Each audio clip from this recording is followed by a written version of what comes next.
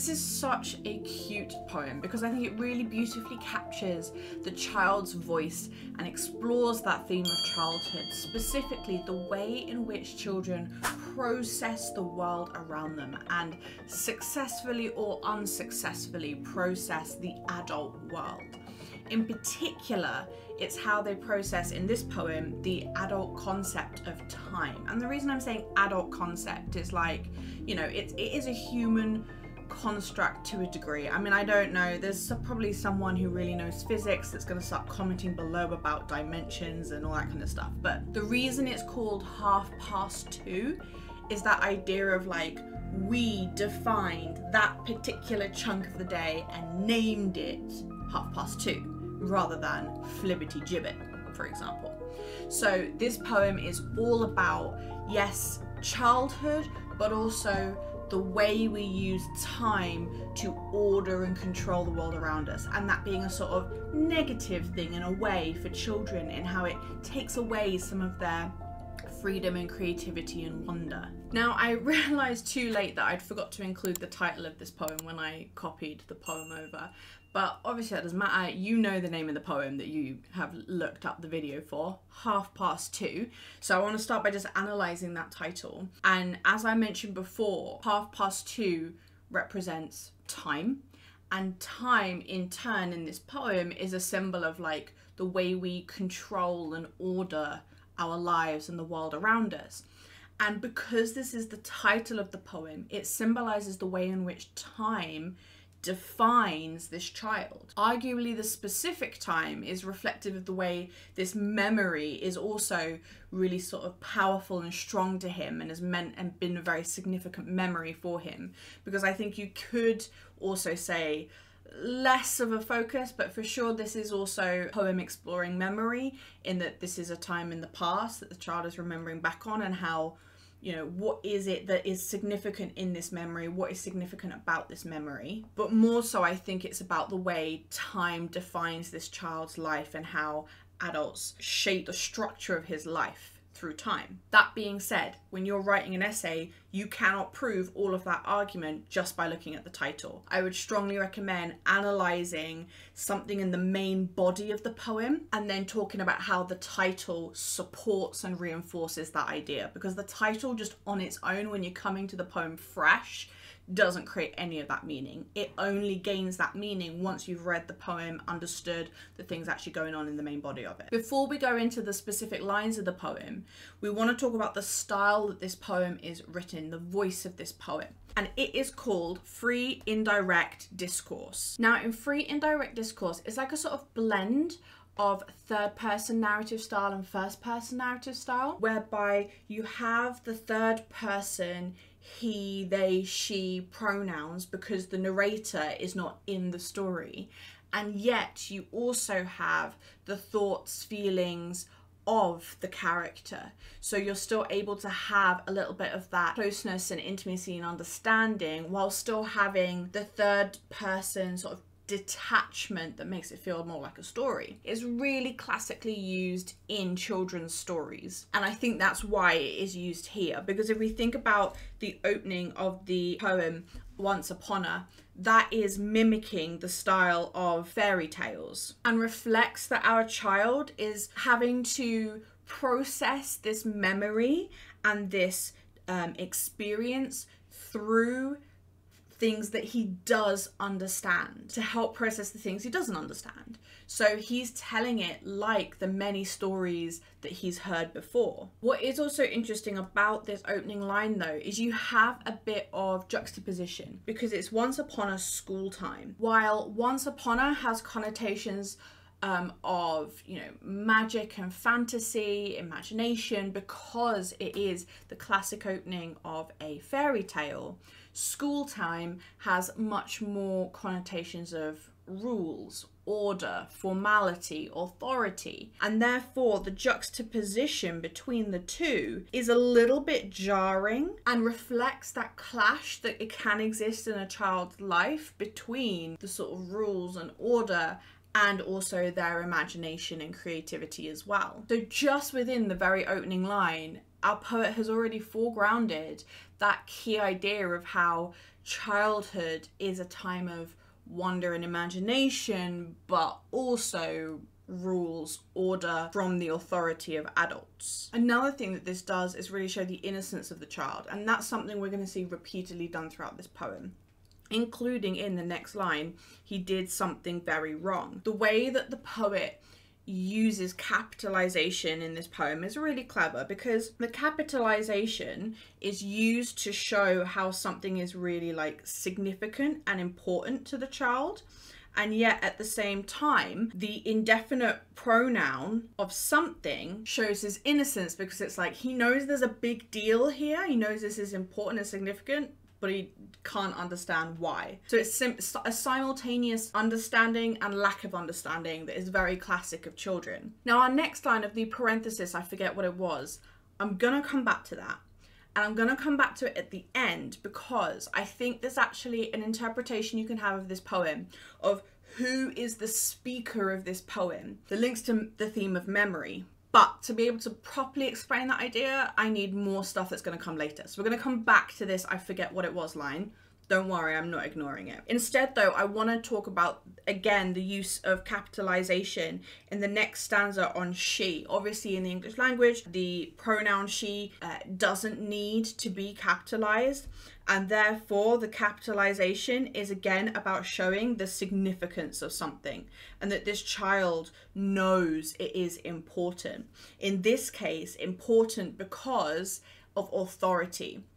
We as the reader of this poem sort of assume the she is a teacher because we've been told it's school time and this is someone who can tell the child what to do, so the she is likely a teacher and therefore symbolizes the authority over a child. We're then told that being cross, she'd forgotten she hadn't taught him time and he was too scared of being wicked to remind her. So this is kind of a smaller point, but I think it's worth highlighting some of the ways in which UA Fanthorpe creates our childlike voice. One of the ways is it's largely monosyllabic. That just means words with one syllable. It's also childlike lexis. That means words that kids will typically use that we as adults know but don't tend to use. So, you know, tummy instead of stomach, cross instead of angry, wicked instead of misbehaving or whatever. And the creation of this childlike voice is really important in again conveying that innocence and I think a little bit of vulnerability of children generally as well, which is important when we consider what's actually happening in the poem and the fact that he doesn't understand the world around him. What's also important to note in this stanza is we've again got the capitalization of time having that same effect of showing its importance, its significance. So it's like, again, understanding and lack of understanding. Our child knows time is important but doesn't understand time. And the next line of the next stanza really embodies that. He knew a lot of time. Now, first of all, there is an irony in him saying he knew, because of course that conveys a sense of understanding that he thinks he has but doesn't actually, as reflected in the words that follow. So the writer talks about getting up time, time you're off time, time to go home now time, TV time, time for my kiss time, that was grand time. All of these are what we would call compound nouns. However, they are compound nouns that the child has made up. So that shows the way that they have to process time is by naming it by their experiences. They don't have 2:30 or anything like that. They name it by what am I doing at that time. It's also interesting that so many, despite being made up by the child, they still have the language of adults. So time you were off time is like an adult has said to him or others, oh, it's time we were off. Or an adult has come into his bedroom and said it's time to get up. An adult has said it's time to go home, etc. So it's a really interesting impact in simultaneously showing the creative way in which a child tries to process the world around them, but also the huge influence that adults have on that processing as well. What's also really sweet is the way it says all the important times he knew. Again, a bit of irony there, because as the reader we know those aren't especially important times. So it also, I guess, shows the sort of subjectivity of time, because to the child that is really important time with Gran, time for the kiss, time for bed. Those are the important times of their day, even though we may view it differently. And we have this, again, juxtaposition between what the child defines as important versus the 2:30 and his suggestion that that is not important, which of course for an adult it's the other way around, you know, knowing 2:30 is the important one rather than getting up time, etc, etc. So it really shows our innocence of a child who doesn't understand the world fully and is trying to process the things around them. What's interesting in the next stanza is, again, we see a way in which the child goes about processing that world. And what the child does is essentially applies something they are familiar with to something they are unfamiliar with. And we've seen them do that before. We've seen them do that with the once upon a and the way that they tell stories, being, you know, how fairy tales also start. We see that with the getting up time you were off time, where they are using a familiar experience to order the concept of time that they don't understand. Here it's looking at time via a clock. So the way in which this child processes the clock, which again is a symbol of time in the way in which we order time through objects, is by using a semantic field of humans, because he doesn't know about time itself, so he essentially has to use the language of humans instead. So we've got the little eyes, the long legs, and not clicking its language. So he is applying descriptors of people to the clock. The little eyes, I assume, are like the numbers going round it. We're of course talking about an analog clock here rather than a digital. And then the long legs are the hands of the clock that are going round. Its language being understanding time. So this is just another example of the actually quite imaginative way that children process what they do not understand in the world around them. And as I've already said, it's about applying the familiar to the unfamiliar. Now, at this next bit of the poem, I would argue we have a bit of a volta. It's not a massive, drastic volta, but I would say the turn is that up to this point, our child has been defined by time. So the punishment he's experiencing is very much linked to time. You know, he has to be in this room till 2:30, and he's reflected on what he does and doesn't understand about time. Then when we get to this point of the poem, all of a sudden he is outside of time, because he's been left alone in this room not knowing what 2:30 means. And actually, instead of being a punishment, his detention becomes a form of liberation from this control. And we see that with the prepositional phrases beyond and out of reach. And what he's beyond and out of reach of are time fors and once upon a. So the time fors and once upon a, they symbolize obviously time that is controlled. And therefore the prepositional phrases place him outside of that, place him outside of their control. And then what's interesting is it then says, I knew he'd escaped forever. So of course, if you're saying that someone has escaped something, it denotes that they were previously trapped in some way. And therefore, that's why I think that this is actually presented as being, it's a good thing that he's getting to get away from time. He has managed to escape the confinements of time. Like I said before, this might be a punishment, but it's not feeling that way to him. And then what we have in the next stanza is an exploration of what happens when you are freed from time.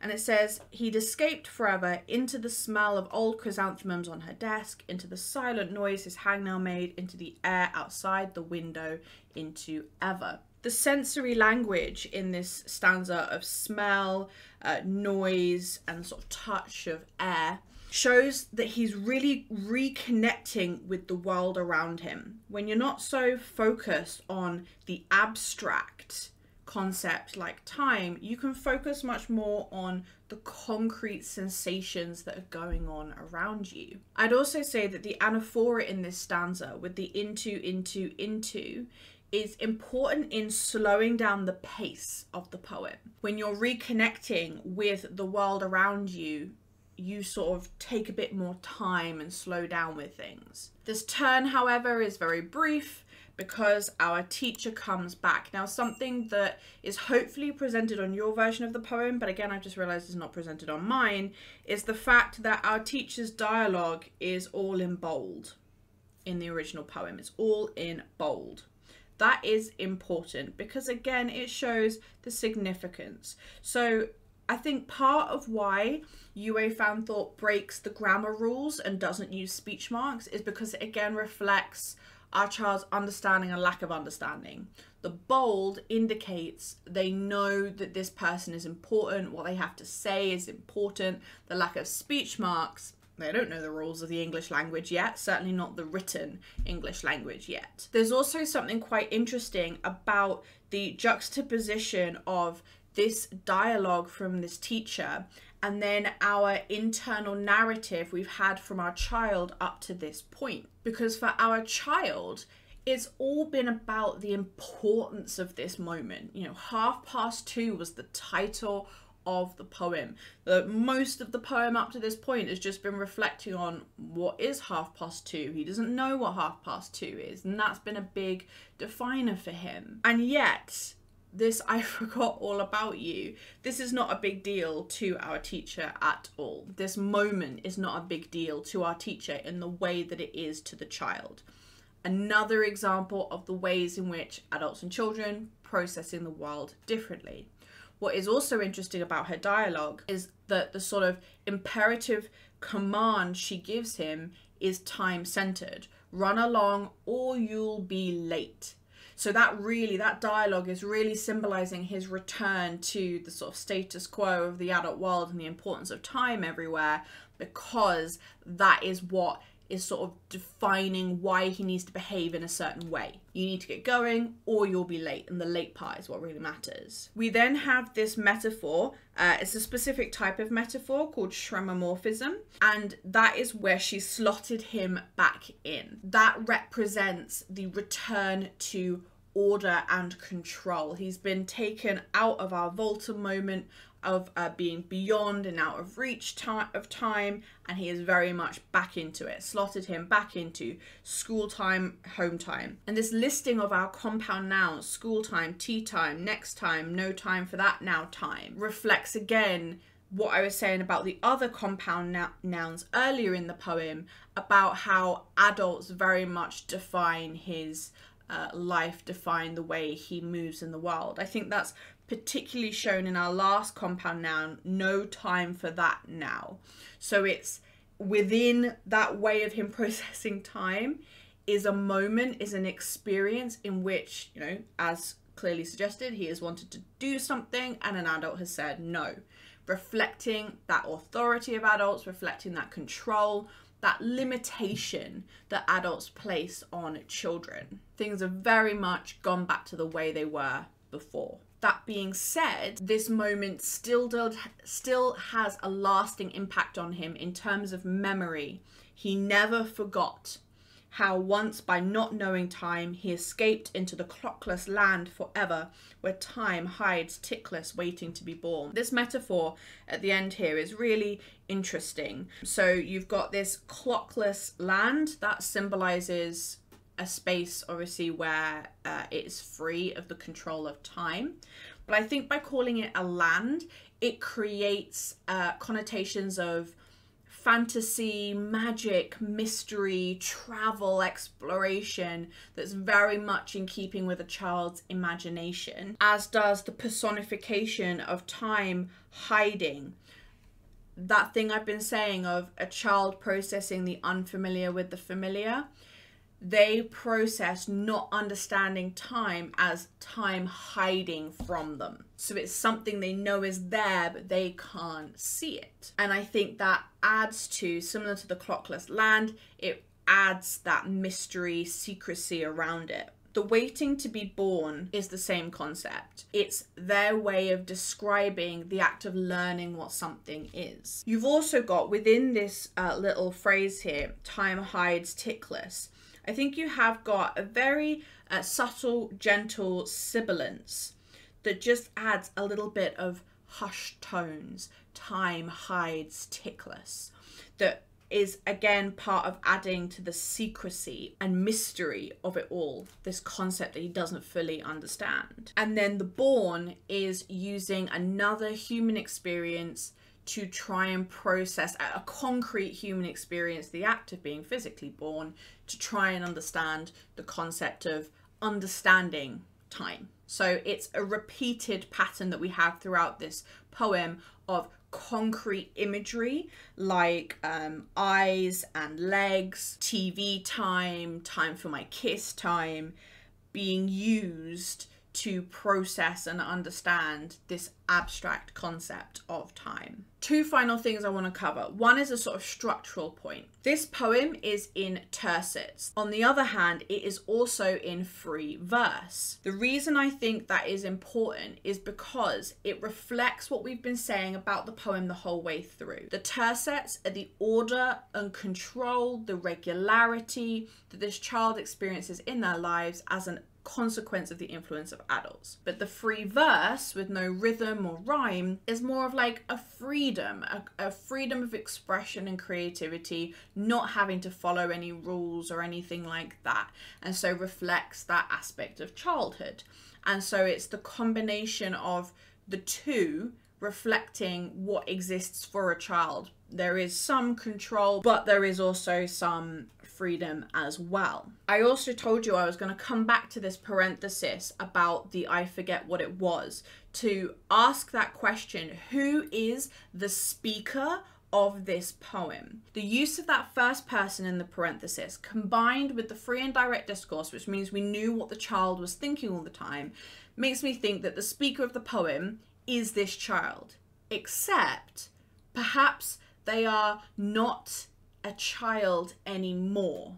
The reason I say that is the whole thing gives the feel to me of someone narrating a story about a key moment of their lives, perhaps to another child, and that's why they use the very childlike lexis, that's why they use the familiar concept like once upon a. But there's just something to me very profound and adult about phrases like he never forgot. If this happened to you last Tuesday, you don't use the phrase he never forgot.